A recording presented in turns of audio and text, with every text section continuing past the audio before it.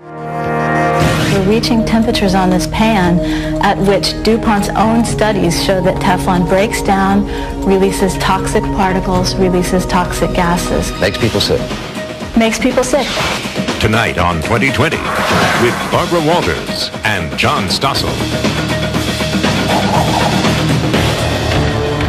A breakthrough investigation into the Teflon products you use at home. We're talking about Teflon, Stainmaster, Gore-Tex, Silverstone. The maker insists Teflon is safe, but did you know that fumes from an overheated Teflon pan can kill pet birds instantly? As soon as they inhale it, it's over. And that those same fumes can give you the Teflon flu. You get some fumes, yes. So you'll feel like you have the flu? You feel like you have the flu temporarily. And how long does that last? Temporary. A couple days. Chief Investigative Correspondent Brian Ross with alarming new information about Teflon.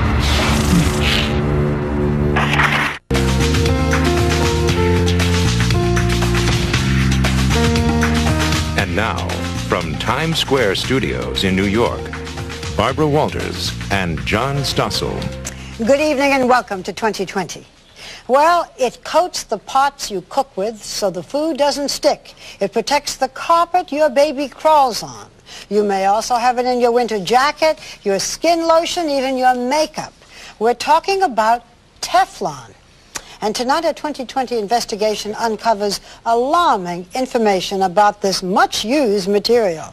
It is very alarming, Barbara. I cook with Teflon. I didn't know until I watched this report that you're about to see that if Teflon gets hot enough, depends on what you're cooking or how long you leave the pot on the stove, it gives off fumes that can kill birds and make us feel as if we have the flu.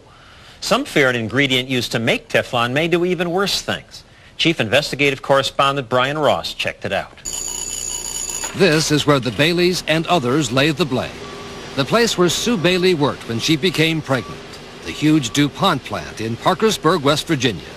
The place where they mixed the chemicals for a product advertised as making life easier.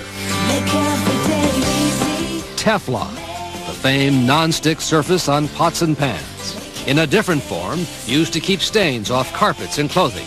What DuPont calls the housewife's best friend. Cooking without Teflon just isn't any fun. A $2 billion a year business, all based on chemicals, including a chemical now linked to cancer, organ damage, and other health effects in tests on laboratory animals. The same chemical that was not only in the blood of Bucky Bailey's mother, but, it turns out, in the blood of virtually every American, in small but detectable levels that make this a story that goes far beyond what happened in one town in West Virginia. In retrospect, this may seem like one of the biggest, if not the biggest, mistakes the chemical industry has ever made.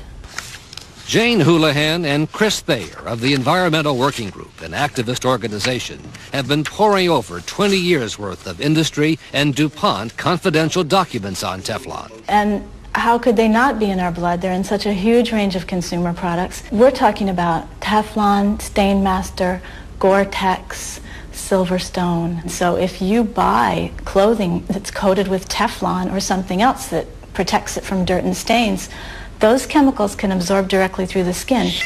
According to the federal government, some of the highest blood levels were found in a nationwide sample of children.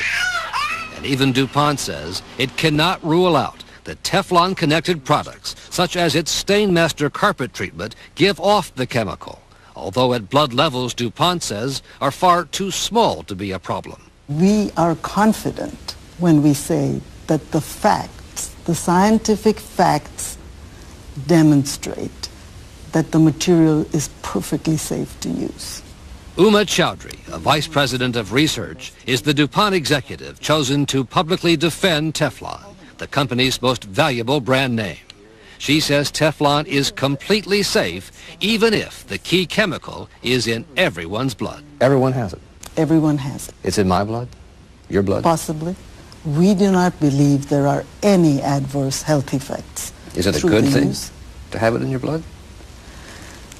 There are lots of chemicals that are present in our blood.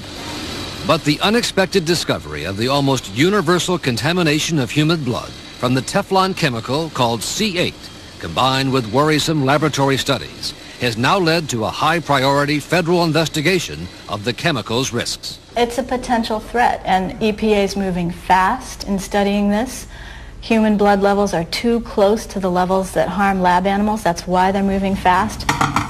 But the Environmental Working Group says there's another, more immediate health problem from Teflon. It's heating up pretty rapidly in this first few minutes.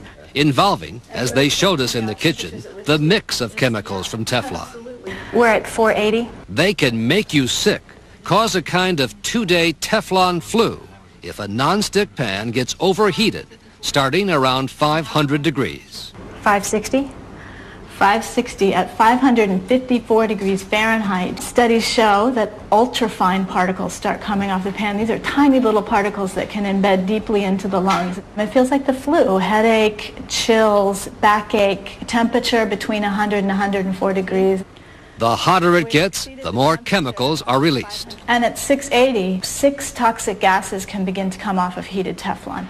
And it turns out this Teflon flu is something DuPont has known about for years. You get some fumes, yes, and you get a flu-like symptom, which is reversible, and if you follow the instructions on the pan... You feel like you have the flu. You feel like you have the flu temporarily. And how long does that last? Temporary. Couple days. Couple days. Couple days. That's temporarily. Yeah.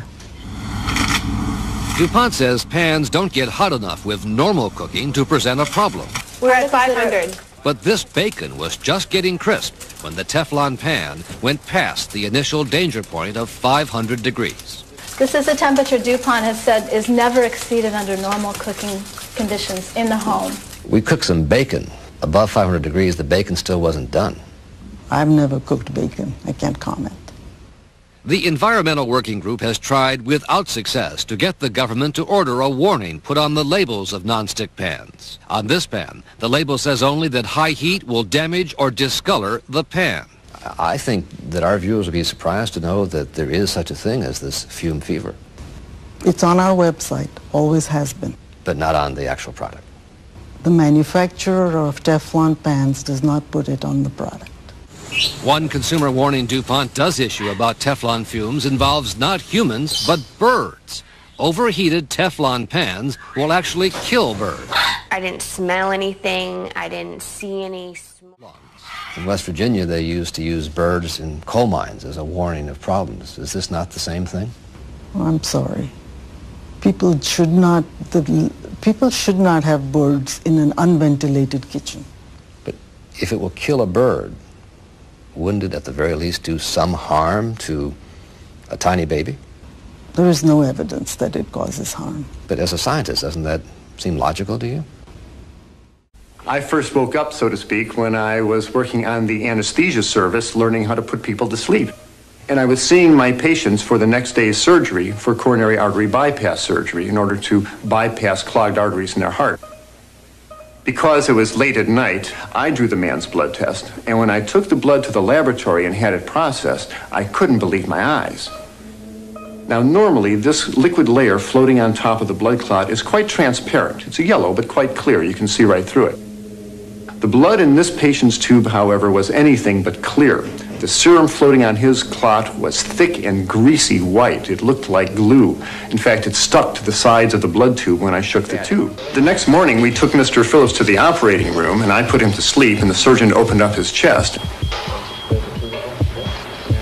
And from these arteries, he began pulling out yellow, greasy deposits of fatty material called atherosclerosis. This is a beautiful example of what atherosclerosis looks like. There it is. And I'm going to just gently tug on this now. I love it. It's a little hard to pull. Dr. Coupot, if you could give a little pull too. We'll see if we can get this thing out.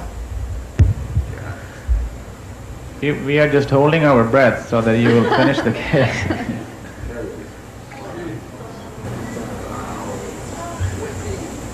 There it is.